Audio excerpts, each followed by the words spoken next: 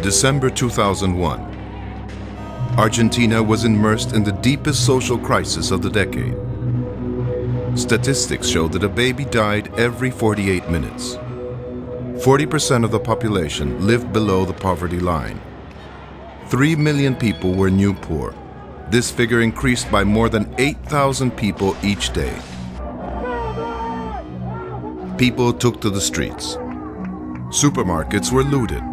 Middle-class Argentines joined the protests. Their fury was focused on the banks, which closed their doors on them but helped companies send their money abroad. Financial institutions sent $40 billion abroad in one night. People's money was trapped in bank deposits and could not be withdrawn. In response to popular demonstrations, police repression was fierce. More than 30 people died. Dozens were seriously wounded, and hundreds of people were prosecuted in courts across the country.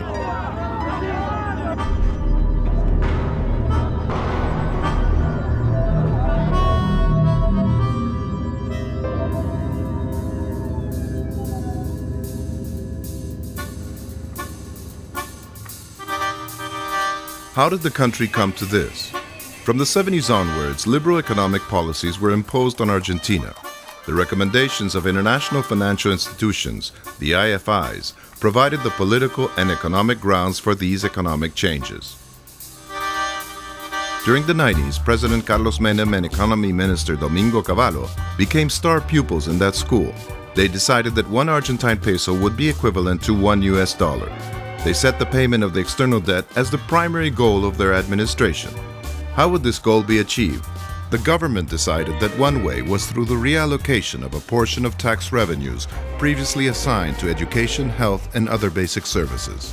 Juan Manuel's daughter has been hospitalized in a public institution. He is witness to the consequences of that policy. Ya te digo, la atención es genial, pero por la gente que trabaja.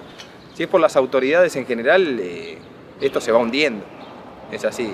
Como está también el tema, yo soy docente y el tema de la docencia es lo mismo, no hay ningún tipo de inversión edilicia. Acá vos entrás al edificio y hay goteras por todos lados, llueva o no. De hecho hay carteles que dicen 50 millones de pesos le debe el gobierno al hospital. Y se nota. It is clear that the population did not derive any benefit from these policies, but someone surely did. Just as an example, in 2000, Argentina had to pay $27 million in interest to foreign creditors on a $26 million loan granted by the IMF. This meant more poverty, more hunger, more unemployment, and not one single dollar in return. That is what you might call to strike a good deal. Argentina now is playing in the world first-class league of the strong and economies. Argentina has made a formidable progress toward the in-depth modernization of its economic structures, of its economy in general. It has got rid of inflation, and it has availed itself with a currency which is as good as the dollar. Part of that formidable progress was the privatization of public utility companies, which was also recommended by the IFIs. Among other things, the government stripped the companies of their assets to then sell those companies at low prices. Take the case of the state-owned telephone company. As a result of privatization, rates increased by around 700%. Working conditions became precarious. There were massive layoffs of employees. This is how things are. For the IMF plan to work, the only thing that is needed is a flexible labor force, willing to submit to the needs and demands of capital. Among the difficult problems you must tackle is the necessity of convincing labor unions that in order to reduce unemployment, which is above 17% still in Argentina, you must accept to reduce the privileges of those who have a job, to be able to create more jobs for those who have no jobs. In Argentina, this was known as the labor reform, a transformation of the labor market through laws that restricted workers' rights, the benefits and privileges that they had won through self-organization. Afterwards, precarious and informal jobs grew, outsourcing and unemployment escalated, and the bargaining power of unions decreased. A flexible market is an entry door to transnational capital and to multinational companies. The best investment guarantee for these companies is the absence of an effective regulation. An instance of outsourcing was that of the Spanish newspaper El País. Copies were printed by a printing company with serious problems about the wages paid. A razón de 7 pesos por día veníamos ganando y teníamos casi 5 pesos de viaje nada más. O sea que veníamos a gastar plata, no veníamos a ganar el pan que nos corresponde a cada uno de los compañeros que tenían que llevar a la casa, no alcanzaba a cubrir eso. Until the day when the workers said enough is enough. Cuando nosotros decidimos no sacar el diario, ellos lo querían hacer. Entonces nosotros ¿qué hicimos? Agarramos, le cortamos el papel, nos paramos adelante en la máquina y no se hace el diario y no se hizo el diario. After having gone bankrupt, Cooperativa Gráfica Patricios today is a factory managed by its own workers.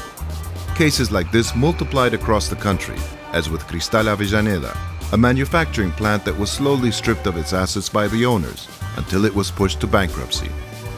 Today, this plant is also managed by its own workers. Así que las circunstancias fueron las que nos reagruparon, la necesidad me parece. Si llegamos a donde estamos fue porque el modelo liberal triunfó. Nos hemos visto obligados a tener que tomar una fábrica en nuestras manos. Entonces, ¿qué nos queda a los laburantes? ¿Qué nos queda a los que vamos a dar clase y nos encontramos con que los pibes no comen y que se te desmayan a media mañana? O que se le tienen todos los dientes estropeados a los 11, 12 años, o con los padres de esos pibes que los ven mendigar y juntar cartones cuando hacía 7, 8 años atrás tenía un auto. ¿Qué nos queda?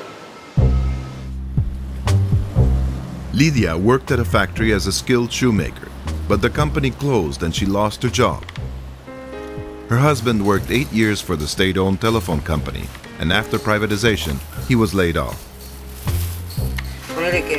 Ese tiempo que yo estaba trabajando, mi marido también estaba trabajando, teníamos mal que mal, no nos faltaba nada. Y adaptarme después a note que ya me iba faltando, es como que sufrís. Es agachar la cabeza. Lidia is one of the thousands of cardboard collecting women that have multiplied in the country after the crisis. ¿Cuántos cartoneros? En ese tren blanco o entras, hay mucha gente que tiene todo su oficio.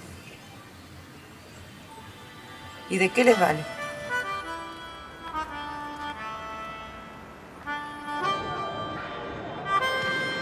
IMF recipes ended in a social explosion and a deep crisis.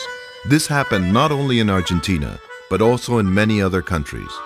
The IFIs and the governments have made many mistakes. The international financial institutions enforce their rules and decisions by means of the penalties and conditions they impose on countries in need of financial assistance.